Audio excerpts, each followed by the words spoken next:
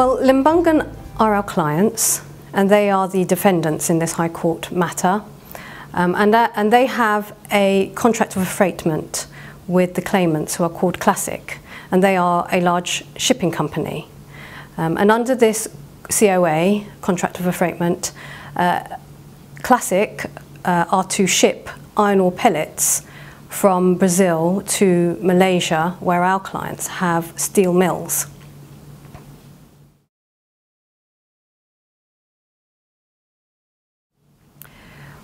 Well, in November 2015, the tailings dam at the Samarco mines in Brazil collapsed, and this caused devastating damage, one of the worst environmental disasters in Brazilian history, and this caused the mine to close down, and being the only source of iron ore pellets for our client, their cargo supply was stopped. And in order to perform the COA, they needed to look for an alternative supply from Brazil, and the only alternative was to try and find cargo from another mining company called Vale. And despite attempts, our client were unable to get any cargo from Vale, which meant that they just simply couldn't perform the contract, and therefore our clients relied on the Force Majeure clause under the COA, arguing that it prevented them from being able to perform due to circumstances entirely beyond their control. Classic therefore made a claim against our clients, and they were seeking damages in approximately the amount of $20 million US.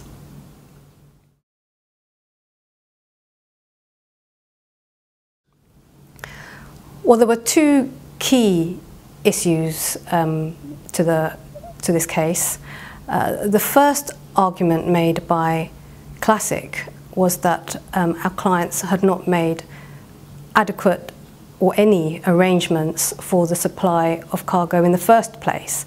And if the arrangements were so non-existent, we shouldn't be able to rely on the Force Majeure clause at all.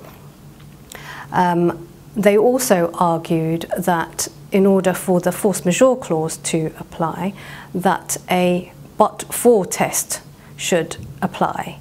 And what this means is they say that we, Limbungan, need to show that we would have performed the contract even if the tailings dam had not collapsed. And following the trial, the court found that in relation to the supply arrangements point, our client didn't need to have contractual arrangements in place to show that they had adequate supply arrangements for the shipment of iron ore pellets. However, on the but-for issue, the court found that such a test was applicable in order for our clients to be able to rely on the Force Majeure provision. And as a matter of fact, they found that our clients were not able to show that but for the dam collapse, that they would have performed. Therefore, the court found that our clients were not entitled to rely on the Force Majeure clause in the COA.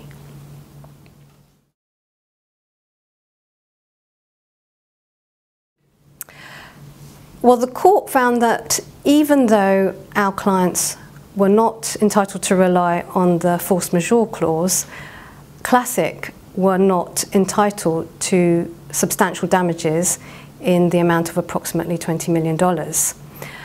What the court decided was that, as a matter of fact, Vale, being the potential alternative supply, would never have supplied cargo to our clients.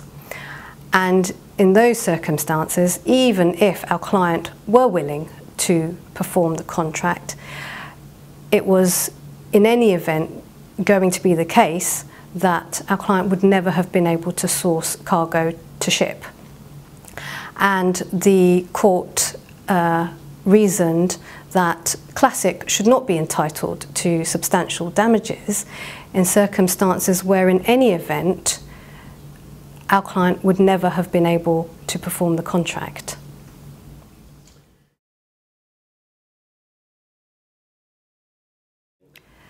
Well, this case raises interesting points, and Classic, who obviously have not been successful at first instance, are now seeking to appeal this decision, and they are seeking permission from the Court of Appeal for permission to appeal, predominantly on whether they're entitled to substantial damages.